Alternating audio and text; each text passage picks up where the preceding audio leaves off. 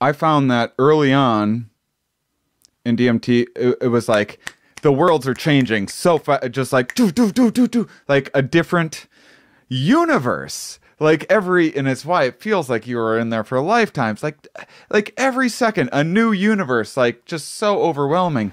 And then as I learned, as I got more used to the experience, as I learned to kind of untether myself from like having to remind myself, you're on a couch right now. You smoked a TMT. You're gonna go back to your. Okay, this is okay.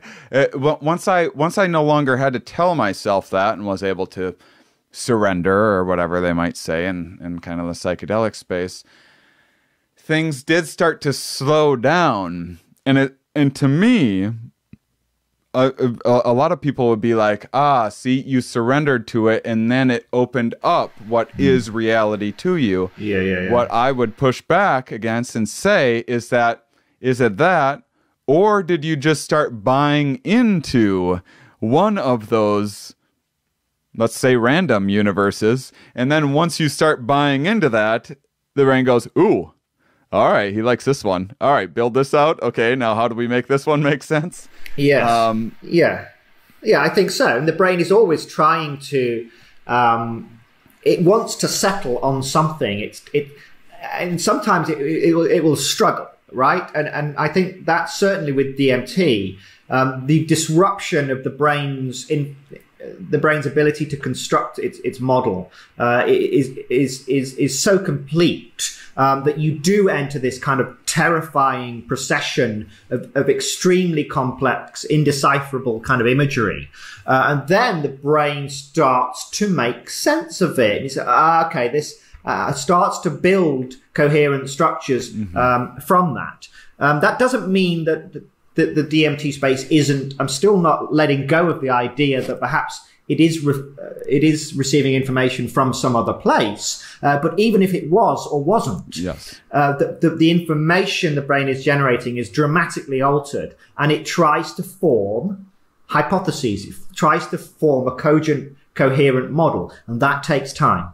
And that's why there is this initial extremely disorienting phase, and often people won't get past that. They will get dragged back. But the more times you do DMT, the more the brain is, okay, this is the type of information. These are the kind of patterns of information that I'm dealing with at the moment. And I know now how to fit them together to form something that is a coherent model. And that's the model. That's when you break through and you enter into this relatively, reasonably kind of coherent, stable reality. DMT space. That world that they were constructing, you go, this is weird. This is really familiar for some reason because it comes from your information generating machinery, but it's also really fucking strange. And there's something fun. This is a whole ecology of beings that are just fucking around, and they're loving it, and it's. I'm not sure they're fucking around, and I'm not sure they're loving it. I've gone to battles with some of these things. I mean, sometimes they've scared the fucking shit out of me, to be perfectly honest. And it's why I don't even recommend. I don't not recommend DMT to people, but I don't. When I first got into DMT, I was like, everyone should. You are really, to not do DMT is like, that's crazy to like miss out on that experience in your life. And now I'm like, I don't know. I can't tell you what to do.